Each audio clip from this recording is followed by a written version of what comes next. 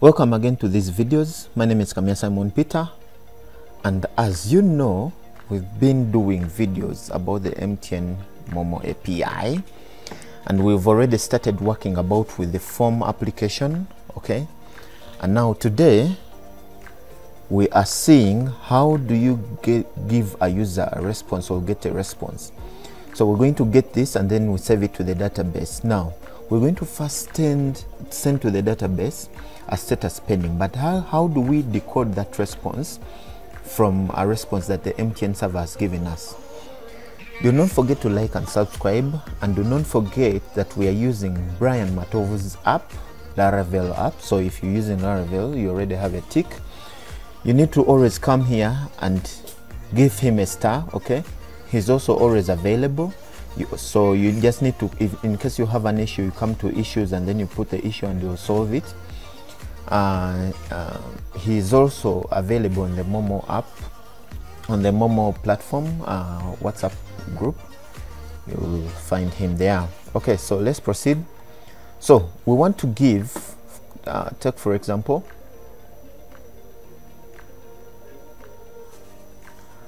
okay, so this is the amount.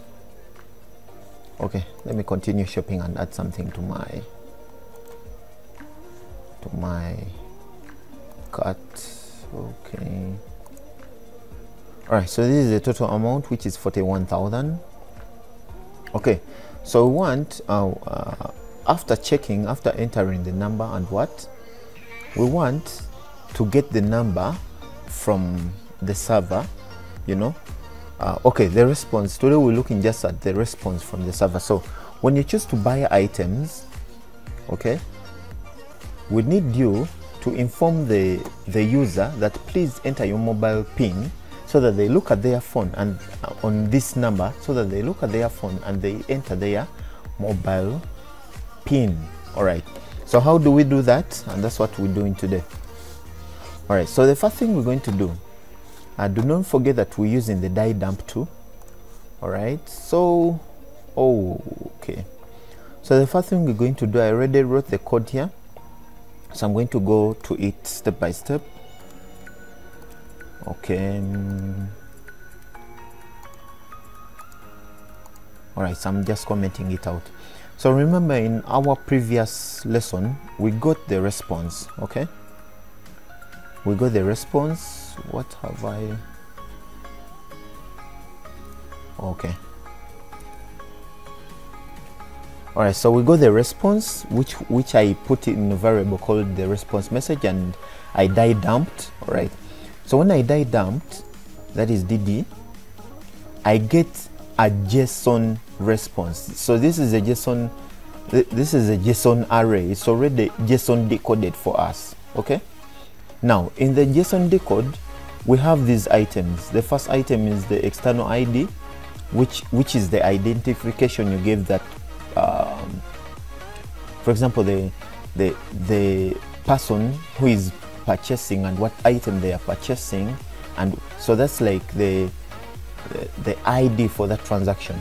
Okay, and then the amount, and then the currency, and then this is also vital, the payer. How do we get to know the payer? Okay, the payer's number, and then the status. So most people are supposed to get this, were asking so much about the status. So already this is JSON decoded according to the die dump. So we're going to come back here. All right, so we get now this response message.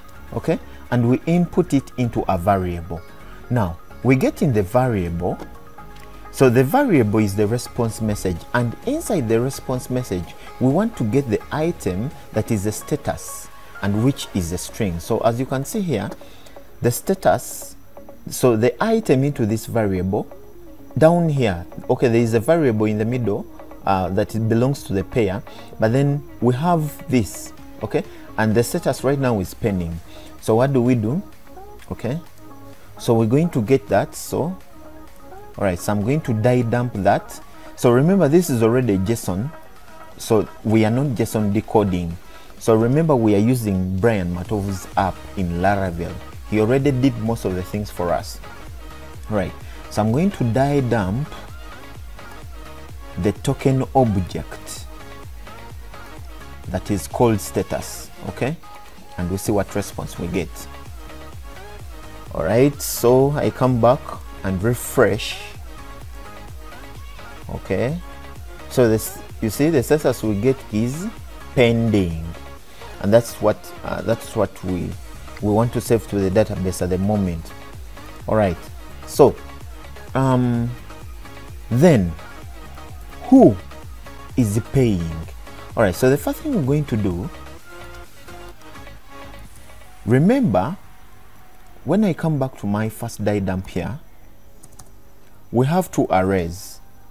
We have the main array and an array inside the main array. Okay, so you see we have a second array here. This is array 2. Okay, so when I drop down, that is where there is the party ID of the person who is paying. Okay, so we want to JSON decode to see who is paying.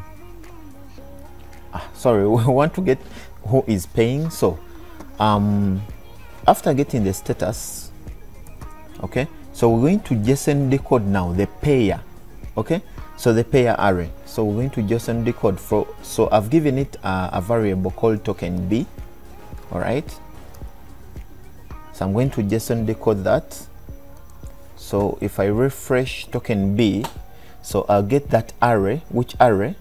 Is the payer array. All right, so inside the payer array we have the party ID, which is the person that we're paying to, the person who is paying.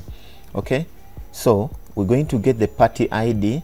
So I'm going to create another variable called token C, and I get now, I point to, inside the payer array, I point to the party ID. So I'm going to die dump token C.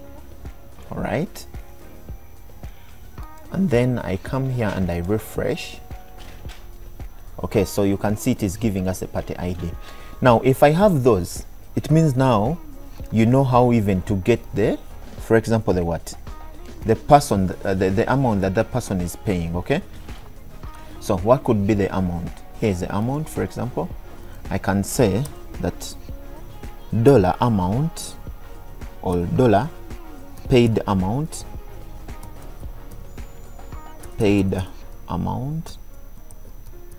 okay, is equal to, all right, so response, and then what is the amount? Okay, so let me first die dump that and I see where the amount is pointed to. Okay, it's called amount. All right, so I just need to come here and choose amount. Okay, so if I die dump paid amount,